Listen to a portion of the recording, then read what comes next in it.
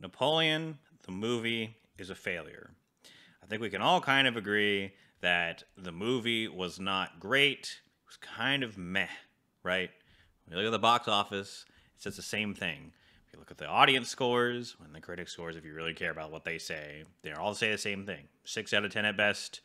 All those things up there. You can go watch all the stuff in the description, guys. You can go watch Angry Joe. You can go watch Vlogging Through History. You can go watch History Legend, okay? There's a lot of guys saying, it's just not very good. I was one of the people that said, hey, I really want this movie to do well. I went into the theater thinking that this movie would do very well and would be very good.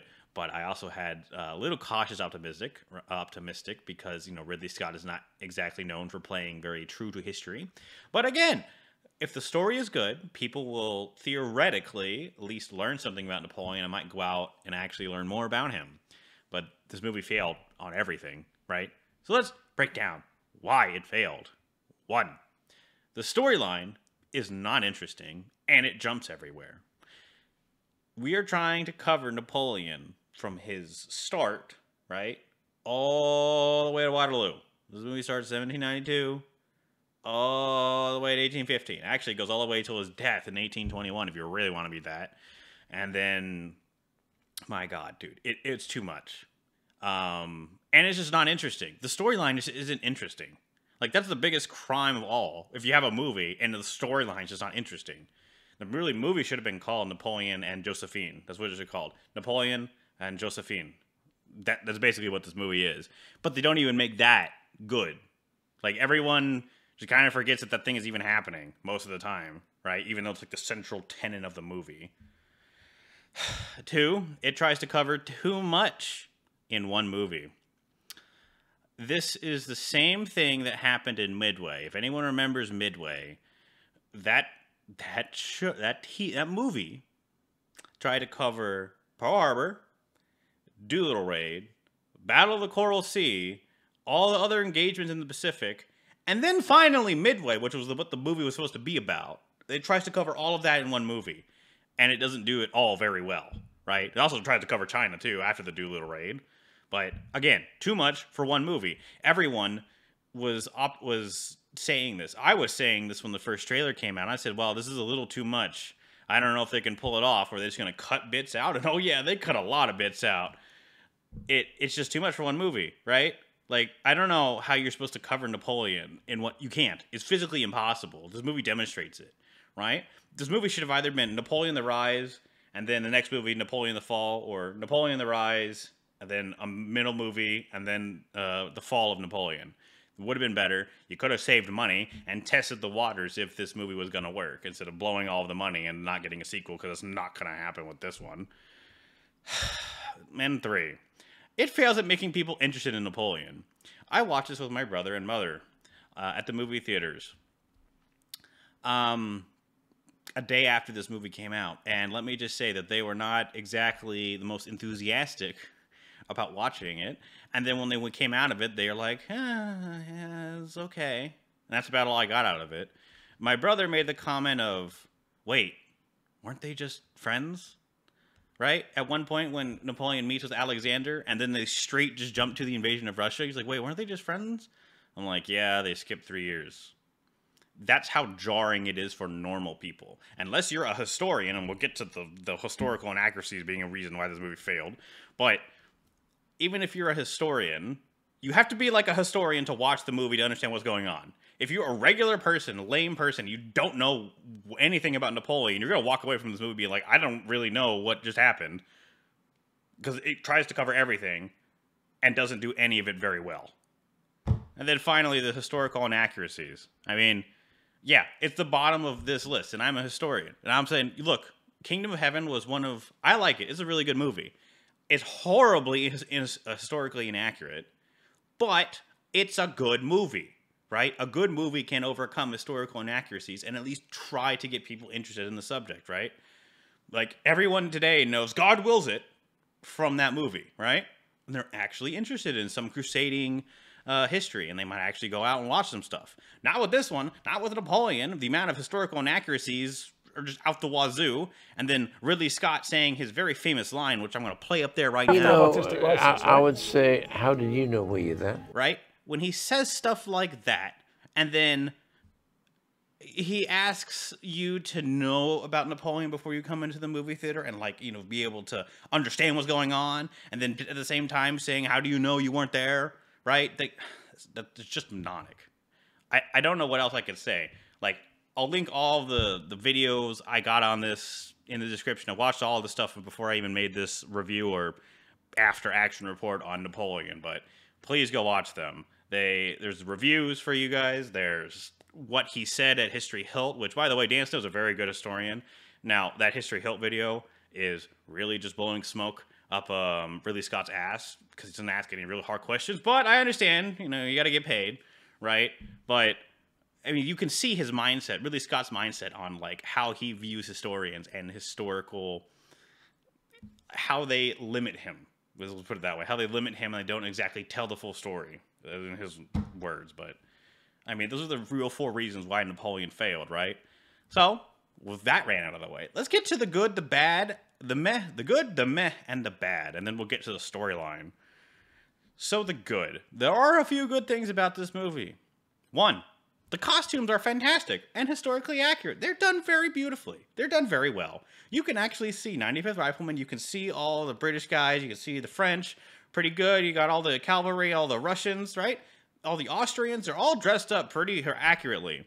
That is one thing that Ridley Scott is really good at, or his costume department really is good at, is getting and nailing the costumes very well. Even in Kingdom of Heaven, you don't see people wearing plate, right? They're all wearing chainmail, what they historically wore, right? The costumes are good. They're usually good in Ridley Scott movies. Usually. I won't talk about The Duel, but, you know. You see changes in Napoleon throughout the years. You actually do. He becomes a little more psychotic, if that's any consolation. Even though he doesn't physically age, because Ridley Scott wanted Joaquin Phoenix to play Napoleon, and he wanted it above all of his heart. You can't actually see the young man versus the old man. It just kind of looks like the same person going through life differently. It's probably the best he could have done with that. Oh, yeah, and then last good thing is Talleyrand's around. He's around. He doesn't do much, but he's around. Yeah, so good, I guess. The meh. The personal story of Napoleon and Josephine. Okay? You see changes throughout Napoleon and Josephine throughout the whole movie. The acting was fine. The age difference is jarring, okay? But it's okay for what they were trying to do there. It should have been the other way around, where Josephine was older than Napoleon, because she was historically. But what are you going to do? Anyway, it's meh at best. It's not like a good storyline. It's a meh storyline, and then everything else brings it down. And then we get to the bad. The bad. The 4 hours that this movie is supposedly going to get a release of, the 4-hour version, is not going to fix this movie. Okay? Let's talk about that. A 4-hour Justice League from Zack Snyder, right? The Zack Snyder released Justice League. Yes, it made the movie better. Did it fix its inherent problems of Justice League? Not really. Did the box office care? No. That's why there's been no more Justice Leagues. That's why they're having to redo the whole thing again. The whole, what is it, DC verse has to be redone now. That's why they got rid of Superman now. It's because the original movie in the movie theater failed. In the box office, right? That's all that matters when you're trying to make movies. At the end of the line, if the movie doesn't do that well in the box office, it doesn't get remade. It might become a cult classic like Dread 2012, right? Where we all like it now, but in the box office, it did not do very well, right? Napoleon did not do well in the box office. And a 4-hour version is only going to be watched by people that, 1, like Napoleon, and 2, are historians that like it, right? So you're already getting a very subset of people to watch it. But you've already pissed all those people off by saying your very famous line, which I'm going to put there. I would say, how did you know were you there? Right? And when he says stuff like that, then you already drive away the historians and people that are interested in Napoleon, right? So who's going to watch this 4-hour version? It's not going to fix the movie. At best, it'll patch it up to make it watchable, right? But it's a 4-hour movie. Unless you're like people like Gettysburg, and they like, well, I don't say they like, but they understand the sequel afterwards. But I can't even remember the name of it. Wow, it's blanking on me. I'll put it up there, the 4-hour version of that. But people, like historians, like that stuff, right? But it's boring. 4-hour movie's boring. A 4-hour movie, right? Normal people are not going to watch a 4-hour movie. It's just not going to happen. So I'll stop ranting about that. But there is no Marshall Lands, which is a personal deep wound to me. One, he was his best friend, Napoleon's best friend, right? Just not in the movie. Two, there was not him being wounded at Aspen Isling, right? May 21st, 1809. He died from infection 9 days later, right? Napoleon visited his best friend, Marshall Lands, every day and wept at his death, right? These are quotes from Napoleon. What a loss for France. What a loss for me. Then he wrote to his wife, right? Louise Antoinette Lands. And he said, the Marshal has died this morning of the wounds he received on the field of honor. My pain equals yours. I lost the most distinguished general in my army and a companion in arms for 16 years, whom I considered my best friend. Okay? Just all cut out. Like, that's a really good storyline thing that you could have done. If you were going to do this movie covering all this history, you could have at least focused on someone else on the sides. If you're going to do Josephine and Napoleon, fine. Do that, and then have his best friend. Like, because there's no other marshals. Marshals don't even show up in this movie. Like, I barely recognize Ney, but we'll get to that. But why? Like, you could just have his best friend and Josephine. And I understand cutting out all the marshals, right? I really do. But you couldn't even have one? Like, his friend? His best friend. And then he dies, and have it be a very powerful moment, and then you see the actual turning of Napoleon, right? And he starts getting war weary, and he starts not being himself after the death of his friend, which is really what happened, right? Nope. Didn't even bother mentioning that Lands was a thing, right? Napoleon is not Napoleon in the movie. Like, he has none of the charisma. He doesn't talk to the army. He doesn't plan anything. He's not strategically minded enough to, like, show how he wins, how he beat every allied army, every army that he faced most of the time, right? He did lose sometimes, but not usually, right? None of that. None of that is shown, okay? All that Napoleon is basically reduced to is a bumbling, whining person that begs for Josephine's affection. That's all he does. I mean, for the whole movie, it's like, Josephine's having an affair. I must abandon my men in Egypt and bleh. Josephine, you must see my new son. Oh, Josephine, you must do. Oh, Josephine. Like, that's all the movie is. None of the charisma of Napoleon. Nothing of the actual Napoleon that was there. So just whatever you had in your head. No, Napoleon needs Josephine. That's it, right? I've already covered how this movie tried to cram too much into it. None of Napoleon's marshals are mentioned. In the credits, they actually mention Marshal Berthier, one other. I couldn't even read that fast. And then Marshal Ney. Marshal Ney is actually at the very end of the movie. The only reason I know it was Marshal Ney, because it didn't actually say Marshal Ney. The only reason I know it's him is because he led the cavalry charge at Waterloo. That's the only reason I know it was Ney. He doesn't look like Ney, doesn't have the orange hair, doesn't have any of his features. Just some random dude. Just Ney. That's it, right? That's all the marshals. All of his marshals. Never mentioned. The story has bad pacing issues, right? As I've already covered. Wait, weren't they just friends when Napoleon meets the Tsar Alexander, right? That's just the whole movie. You jump from the beginning of France, then you jump into the Battle of Toulon, then you jump to Egypt, then you just jump everywhere in the story. Every 3 years, 5 years. It just continuously does that, and it is jarring. Like, there's no, like, you would be like, wait, how are they the same age, and how is this affecting something that happened 3 years later or, like, 3 years earlier? And that's just the whole problem. It just continuously jumps. It's way too much, right? Oh, and the best part is, if you actually go watch that History Hilt thing which I recommend you actually go do. I'll put it up there, right? Directors think that the audience will get tired of battle scenes or just sex scenes, and they don't like to do it, right? It's the same thing that D&D did in GOT, right? Everyone remembers season 7 and 8, right? The endings of Game of Thrones, the Battle of Winterfell, right? Where, we must put a pause on the action because too much action in the battle sequence. People need to have like a simmer down and then more action, right? So then you get the Arya Stark going through stealth mission in the fort, making no sense, and then more action, right? Because they need a break. It's the same thing with Ridley Scott. He's like, those are just battles, the movie wouldn't be interesting. And I'm like, no, that's not how that works, right? Lone survivor, okay? We've already proven this. We've proven without a doubt the movie can be all battle with dialogue, and they work. Lone survivor, Fury, you could even say American Sniper, kind of, right? They've already been done. Lone Survivor is a prime example. It is just one big battle. And it's dialogue. And it works. And it worked in the box office. But no, of course not. Why? They can't do that.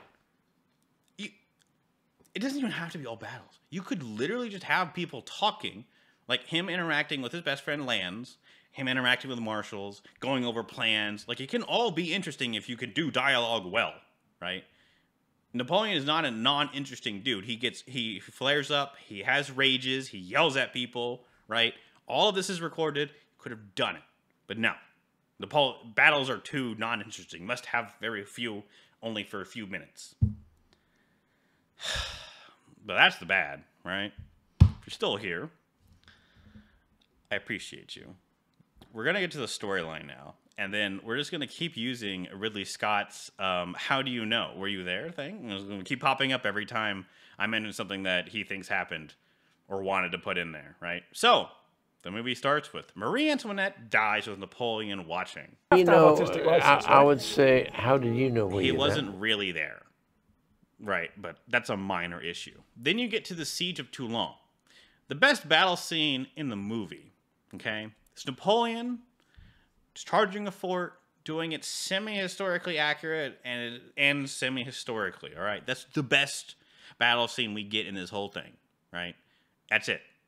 And there is no Napoleon wounded by a bayonet because... I would say, how do you know were you there? Right, so that doesn't happen by the British soldier. He gets promoted to brigadier general, and then it jumps all the way back to France. The Robespierre scene actually was quite funny. I will admit, the Robespierre scene is kind of funny. You're all guilty. No, you are guilty. And then he tries to shoot himself in the face. It is quite funny. Historically accurate? Probably not, but again, that's not even the biggest deal with it, right? It's quite funny, but it leads nowhere. Then it skips to Josephine's release, right? They're releasing all of the prisoners after Robespierre dies, right? All the minor nobility, which Josephine was a part of. So they're released. Then there's a party that Napoleon shows up to.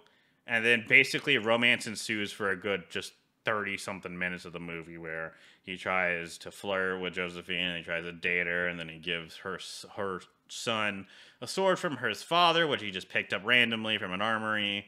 Right, it's just that. Then we get the 13th of Vermeer, right? The whiff of grape shot. It's not a bad scene. It shows royalists, but you wouldn't know they're royalists. You wouldn't even know why they're rising up, and then you have Napoleon there, and then he shoots this whiff of grape shot and kills a lot of them. It's not bad. It's not a bad scene, actually, but it only lasts like 2 or 3 minutes. Then we go back to the marriage of Napoleon and Josephine. We get the drama that all of that comes from, where might be having an affair with some French dude, and then he whines, and then all that stuff, right? Then we jump from there. We just skip all of Italy because... I would say, how do you know were you there?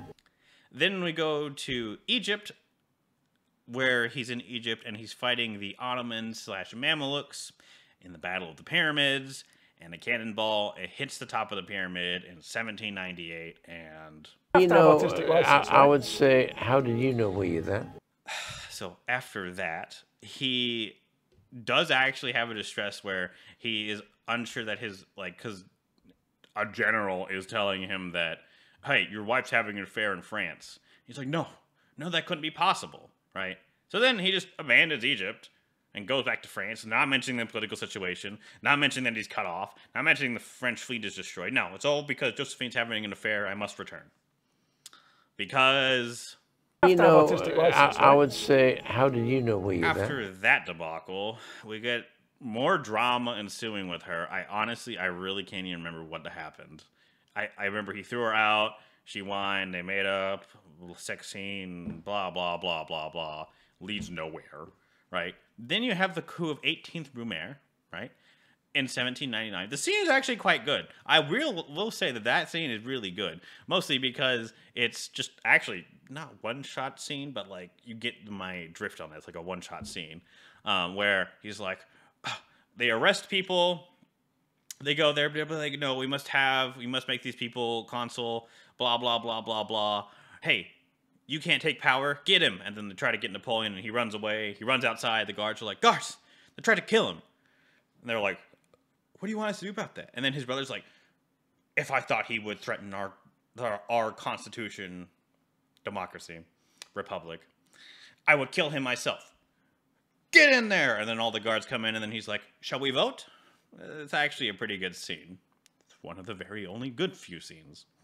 Then after that, Napoleon, his family wants Napoleon, especially his mother, to get, well, really it was to find out if he could have a kid, which at this point, because historical thing has been thrown out the window because... I would say, how do you know where you're at? Right. He already had bastards by this time, so we already knew he was fertile, so the scene didn't really happen like this, but... his mom makes him sleep with someone, she gets pregnant, and then it is Josephine that is the problem as to why he's not having kids, right? So that's what happens there. Meanwhile, the coronation scene happens after that, if I remember correctly. It's actually a pretty good scene. You've seen most of it, if not actually all of the scene on YouTube already, if you haven't. The only thing that's questionable about it is because Ridley Scott likes to do his... I would say, how do you know thing where the Pope was told that this would be happening instead of the gasping that happens and everyone being shocked. It was more, this is what is going to happen, Mr. Pope Man. So the coronation scene's good. You got Austerlitz. Then we jump to Austerlitz, right? It's a bad battle recreation scene. You can't see anything. It's the same problem with like the Battle of Winterfell. Everything is like dark. It's winter and dark. If you have seen the Battle of Winterfell, that's what this is, right? You can't see anything because everything is dark and you can't see anything because directors like to do that, I guess, now, right? So that's your first problem. Second problem is just battle actually on the ice when it really wasn't. There's a canvas attacked, artillery is being hidden, and then they beat the Austrians. There's no reason. They don't show why they were beaten, where this would happen, how he outflanked him. Now, skip all that, because they beat them, and then they run over the ice, and then thousands of people die because cannons go through ice and make them sink, even though in reality they didn't do that, but because Ridley Scott likes to do his... I would say, how do you know where you're at? Then thousands of people die. So, or at least hundreds of people die from what I saw. Even though historically it didn't happen, but what are you going to do there?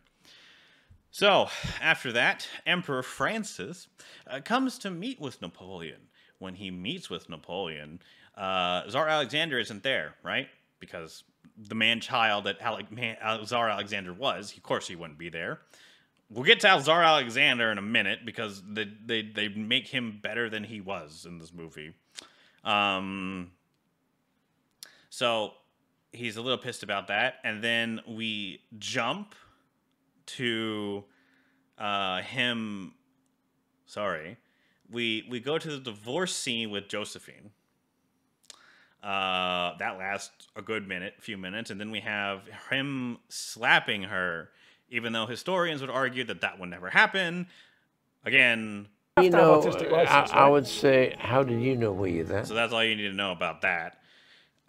So he divorces her. Then they meet with Tsar Alexander to discuss the continental system. It's literally brought up, the actual continental system. And when they bring that up, right, no explanation of what it is. If you're not a historian, you don't know what it is, right? Trade with the British. That's all it is mentioned, I think, in that scene. Then he tries to marry Tsar Alexander's niece, I think, or sister that was 15 at the time. That doesn't happen. She's already betrothed. So he goes. So then it jumps to him meeting the Austrian princess Marie Louise, and she is married to Napoleon. She says 10 lines, literally 10 lines, I think. It's not even more than that. That's it. Then there's no love there, even though there was. There's no him getting a son from her and loving that family very much. Nope, it's all gone. It's all gone. Then Napoleon brings the son that he had with his wife, and he shows it to Josephine, and Josephine's like, "Oh, yay, woo!" Right? Then we jump to the invasion of Russia, because of course we do. When that scene happens, the Russian Cossacks actually fighting off the French is pretty good. That actually had me starting to be like, oh yes, this movie can actually do something well. Yeah, the Russians doing their hit and run tactics on the French as they're going into Russia, right? Then we have the Battle of Borodino. The whole minute that it is, not joking, literally a minute, where he charges into the enemy infantry, Napoleon on horseback. You can go watch the scene in the trailer. That's it. The whole battle. Then it comes up with the casualty number. That's the Battle of Borodino. You know, I would say, how did you know were you there? Then we jump to Moscow, to them arriving at Moscow. The scene's actually pretty decent, with him walking up to like the seat of the Tsar's power in Moscow, even though the capital was St. Petersburg at this point in time. He goes up there, he sits on it, he dusts everything off. It's pretty good. Then he sleeps. Then he wakes up. Moscow is burning, like they did historically. Who set the fire? The Russians, sir. No, they possibly couldn't do that. They wouldn't do that. And then they eventually get to, well, we could go to Petersburg. Sir, we don't have any supplies, right? And I'm not joking when I say that it shows them, I believe, retreating from Russia for like a whole, like 30 seconds. And then it jumps from 1812 to 1813 to 1814, the abdication. No Germany, no Battle of France, not Napoleon at his finest hour, nothing. Abdication. Goes to abdication, signs. After he abdicates, Josephine historically died when he was in exile on Elba, because Napoleon gets exiled to Elba. Historically, she died in between that point and when he returned, so he already knew she was dead. But because Ridley Scott likes to do... You know, I would say, how did you know were you there? He returns from Elba into France, and then she dies in the same scene. He gets there, nobody informed me, blah, blah, blah. He breaks down in tears. Then, after that, we don't get anything. Actually, so he returns to France. They do the scene from Waterloo, it's done very badly, where Marshal Ney is sent there to stop him with a whole platoon of guys, like not even 40-something dudes, and he doesn't do the, if you may shoot your emperor, if you must. He does that, the army like, woo, yeah, woo, we'll join you. Right?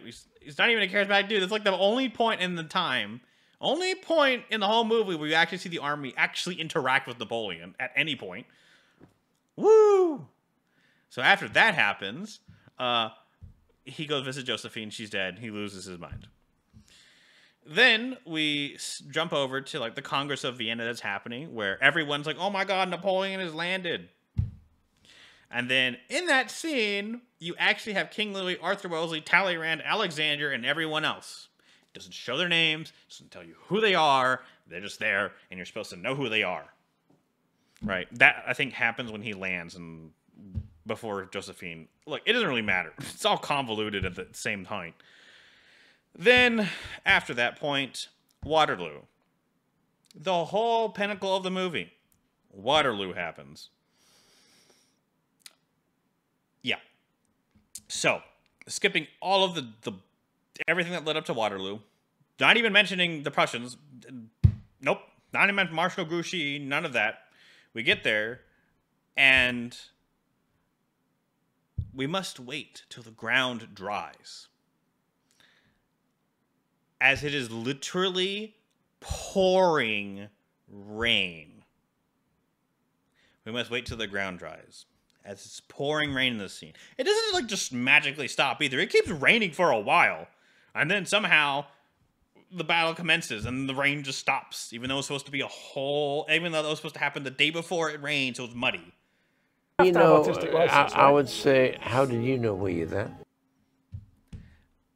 Love it, Ridley Scott. Anyway, there are trenches like it's World War I, like it's 1917, because of course there are. The British must come out of their trenches, right, to advance on the French.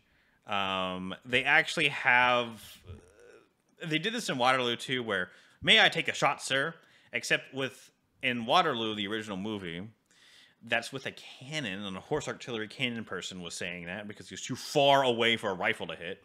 And this, it's a scoped 95th rifleman with an actual scope. It's very jarring on his rifle, saying, hey, may I take the shot? And they're like, no.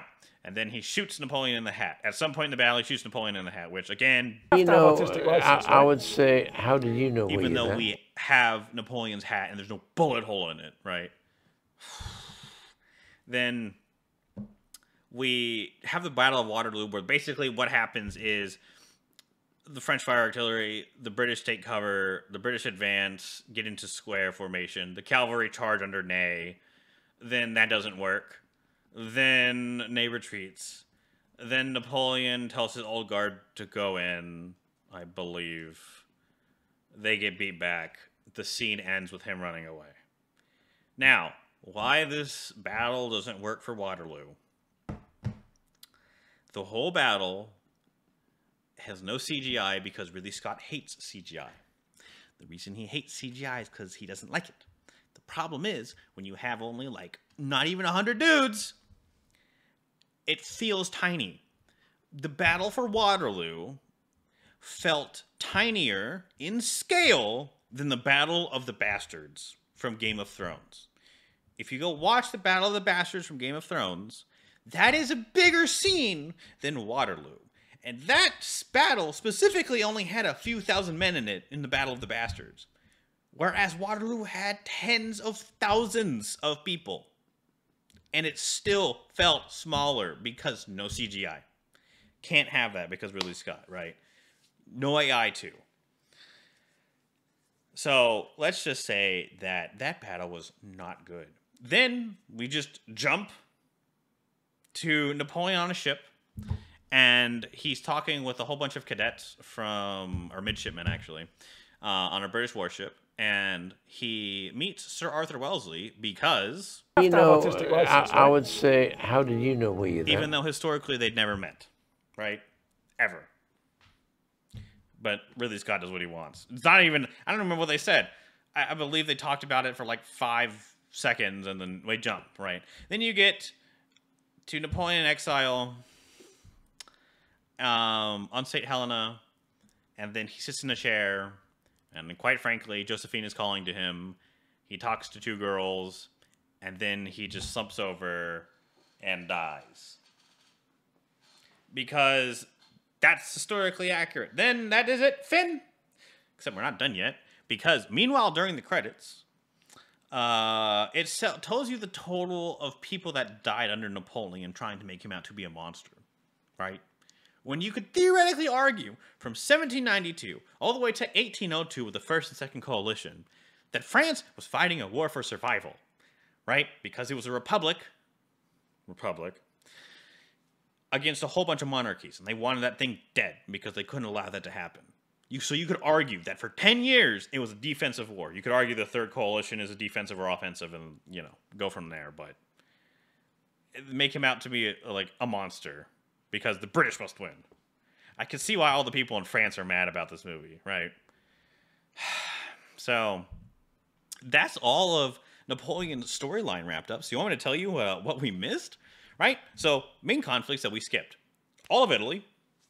All of Egypt. I don't count the one cannonball into the pyramid as anything. We skipped all of Germany, the Confederation of the Rhine. All of those battles. Nope. We have some bits of Russia, which is basically Bordeaux, if you even count that battle, which is a minute. Then you have the retreat from Russia, which is not a retreat. Doesn't show the hardships they went through. Doesn't show how Ney earned his name, right? Saving his guys. Nope. if all the battles from 1812 to 1814, they're all gone. There's no Battle of France in 1814, which, in my opinion, was Napoleon's best, him at his best, right? All gone. The only battles that are actually shown, the Siege of Toulon, the 13th of Vendémiaire, if you really count that a battle, it's not really. You have the Battle of the Pyramids, right? Austerlitz, Bourlon, for the whole minute it's on screen, Waterloo. That's it. It's not like the 4-hour version of this movie is going to add some battles in that weren't there.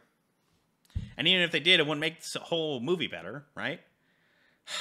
So, I hope you guys like my rant, or whatever this was, because, again, we have to answer the 4 questions of why it failed. 1, its storyline was uninteresting. It jumps all over the places. I think I've covered that very quite well in just how the storyline was structured. 2, tries to cover too much in one movie. We've gone over that. 3, it fails at making people interested in Napoleon. Does Napoleon sound like a very interesting character where he was just whining all the time about Josephine and beat a few people and then lost and abdicated and then died in a chair, slumped over? No. The historical inaccuracies at 4, I've covered all of them that I could cover, that I even wanted to mention. There are plenty more you could go through, but... And that's why this movie failed. Failed in the box office. I don't feel like I ever want to watch this movie again. And that's a really sad thing about Napoleon, right? Like, it's a meh movie. Like, I'm not going to go see it. You go see Angry Joe's review of this movie, it's the same thing. It's like, meh, it's okay. Probably won't go see it again, though. Don't want to learn about Napoleon. None of that. Don't walk out of the theater being like, yes, I want to go play Empire Total War or Napoleon Total War. Nope. I really hope that another movie about Napoleon is made, but we probably all know that that's not going to be true. Yeah, so hope you guys like that rant. Leave a like, leave a comment especially. I do want to know actually what you guys are thinking. Otherwise, I will see you guys next time, and have a good rest of your day, and just don't go out and see Napoleon.